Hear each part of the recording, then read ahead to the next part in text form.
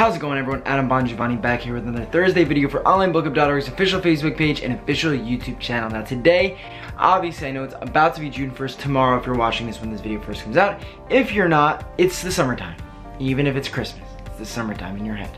It's all up in here. I was thinking, like, whether you're in high school and you're going through summer reading or you're an adult and you're picking which books to read for the summer, reading's most likely going to be a big part of your summer if you're watching this video. So I found an article on bustle.com and they said here are the reading accessories every bookworm needs for the summer. So I'm like, okay, I'm gonna go through the list and say, you know what, I approve of that. I think a bookworm deserves to have that reading accessory, or no, that one sucks. So we'll see. Also, if you're wondering what this is, like how my hair is kind of like has this missing piece right here and it makes my hair look kind of awkward, this is a cowlick. Hair doesn't grow right here for me, like in this it's a little bald spot on top of my head. So if anyone's wondering watching these videos, because I'm pretty up close and personal with the camera, that's why. So the first thing that they listed was like a normal book related tote bag where you could just like carry books and stuff. And I'm like, you know what, like if you're going to the beach, you're going to travel, that's definitely worth it. So yes to the tote bag. Next up is an LED booklight for reading around the campfire. Now, reading around the campfire sounds like awesome in like kind of like a Tumblr way where it would probably look cool and like feel cool, but I've never read about around the campfire before. However, I think an LED booklight, especially the one that they're showing, looks pretty cool, so I'm gonna also approve that one.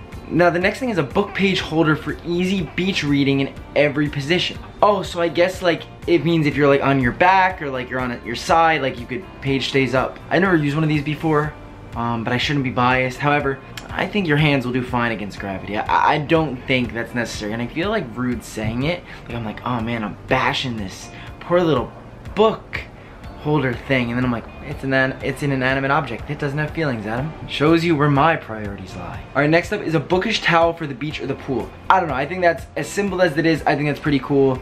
And like if you're reading, it'll kind of show people like, look, I'm reading, I'm so serious about reading that I have a towel that has books on it, so don't disturb me. Next up is a little ridiculous. It's a table stand for ebook beach reading. If you go to the beach often and you have this issue where like you need this like spider looking thing to hold up the book for you so you don't have to stress about holding it with your arms, you go for it, but I don't think this is necessary. I think this would look kind of ridiculous if you brought this to the beach or anywhere else. I guess it'll make people not disturb you. A backpack for your bookish carry-ons. Yeah, it's cool if you're going on a plane, bus, train, whatever vehicle you're taking to get to your destination. It's good to have a backpack to carry things in. They did tell us to get the tote bag for that reason, but you know what? A backpack is a little bit more secure, so let's go for it. The next thing is like a beach hat that says do not disturb on it. I feel like if you're reading, people will most likely kind of know do not disturb you. And I don't think I'd ever wear a beach hat just because it's like not my style.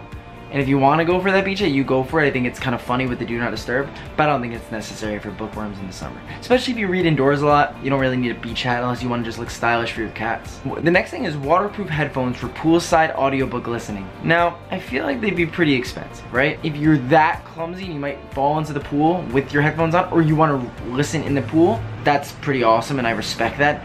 I don't think I'd ever listen to audiobook while like underwater. I just don't see me doing something like that. So I don't think you need those, and they're probably pretty expensive, but if you're the type of person who wants to go underwater for a few hours and listen to some audiobooks, I say give it a try.